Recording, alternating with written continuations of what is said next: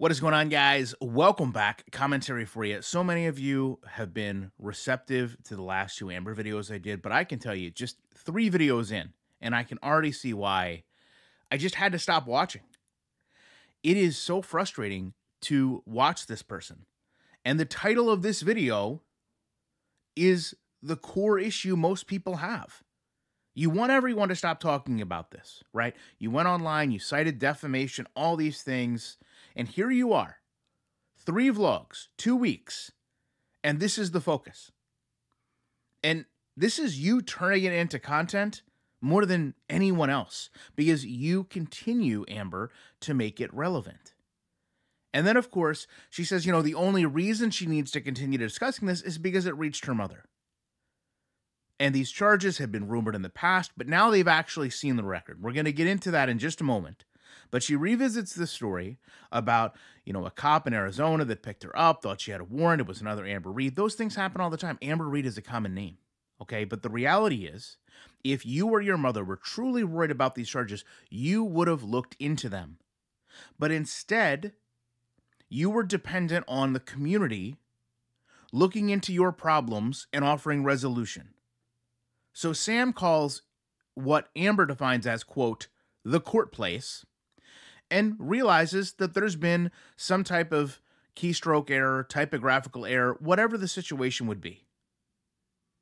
And she thanks Sam for doing this, citing that neither of them were even aware this was on her record, but then she starts to insinuate that, she knows this wasn't done for the right reason. This was done for tea. This was done for drama. It's deeper than that.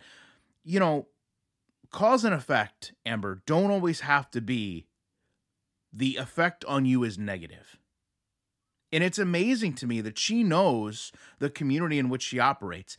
If she was aware that there had been charges, she would know the prospect of them being brought up as soon as she brought her mother on her page, and she did not need to do that. Amber has spent a lot of time profiting off her family and her past. A lot of Amber's current issues are rooted in Amber's words, unaddressed issues from her childhood. But it only seems to matter now, present day, because her mother is active in her life. She wants to blame someone for causing this issue between them, and that someone is going to be the internet. For years, we've seen Amber go on and on about the issue she had with her parenting.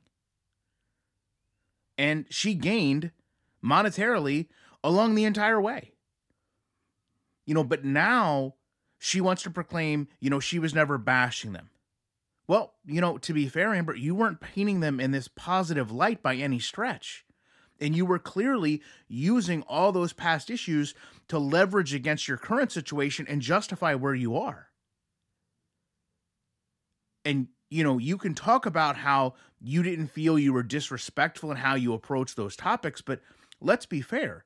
Those topics that you spoke about are presented by someone who's 33 years old, in very poor health, in a state where they really can't even live by themselves. And, I'd like to point out that, again, we really didn't have any issues with this until your mother was basically tasked in being your caretaker. And I would offer, had you not had to move back in with her, it's likely none of this would have been brought up. None of your proclamations about your past would have changed. But now we're sitting here getting these almost sob stories. Okay, your mother didn't hurt an animal, but she did hurt her mother. End of story. 4 minutes into this, and she literally says, quote, I'm literally just rambling. After calling out a reaction channel that read off charges, after calling out the other reaction channel for calling to get it corrected, not in the namesake of getting the information accurate, but rather in the namesake of drama, she honestly has the ability to sit there and say, I'm just rambling. If it was truly this important to you, Amber, if it truly mattered, if it really was weighing on you, you would be able to go through point by point, not lose track of your thoughts in less than 5 minutes. And of course, she transitions this into her audience. Her audience wanted her to talk about these things, under the premise that if she did, she could help others. She should be talking about her foster care. She should be talking about her family's prior incarcerations. Honestly, Amber, you can't help yourself. How can you help someone else? Case in point, Wasabi looks awful here. But also the fact that you tucked into this, that you had, quote, gained a couple pounds from, quote, emotional eating, because this sent you through a, quote, rough patch. Let me just say, and I know some people will take this the wrong way, but her mother appears to be in recovery. Okay, it seems that her mother can function as an adult in some capacity, can enjoy her life without, any mobility issue or major health issue we're aware of. Can Amber truly say the same? Right? If you were just out, you knew nothing about these two people, right? Just think about it this way, okay? The context of seeing Amber and her mother just side by side. Who would you say, just visually, is in a worse position in life? I think a lot of people are going to go with Amber. And with that in mind, Amber gets her mother a food journal. And she talks about how much she loves using it and how her mother is going to as well. She closes this out by talking about some sleep issues, getting a deck of cards so she can play solitaire, going over her favorite shows, and the continued, in my opinion, misunderstanding of why she can't sleep at night. Amber, in my opinion, you can't sleep at night because you have nothing to occupy your time. Right? You don't do anything that mentally or physically challenges yourself to the point your body needs rest. Okay, planning out meals, shopping on Amazon, putting together Legos and puzzles, that's not really taxing your system. 45 minutes of content in 3 weeks, dependent on YouTube for income. She buys a tripod and has to read the instructions. She then shows us the tripod, going over how impressed she was with its ability to be a tripod. This is what's going on in her life, and I don't think that can be understated. Buying a deck of cards, buying a tripod, ordering takeout, dealing with her past. That's it. There's not a lot there. She closes the video by trying out a coconut Diet Dr. Pepper, eating pre-packed meat and cheese, and then cites somehow she's super tired and needs to go.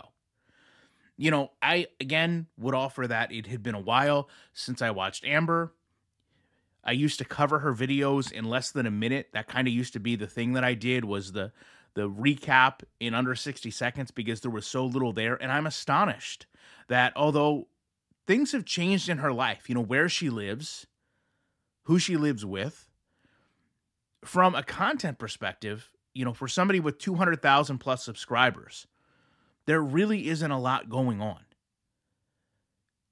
If you just look at it from the perception of what this person shows, if I told you there was someone online that was talking about the fact that they got a new deck of cards, a tripod, and tried the new soda, nothing there would help distinguish the age of that person or the mentality of that person.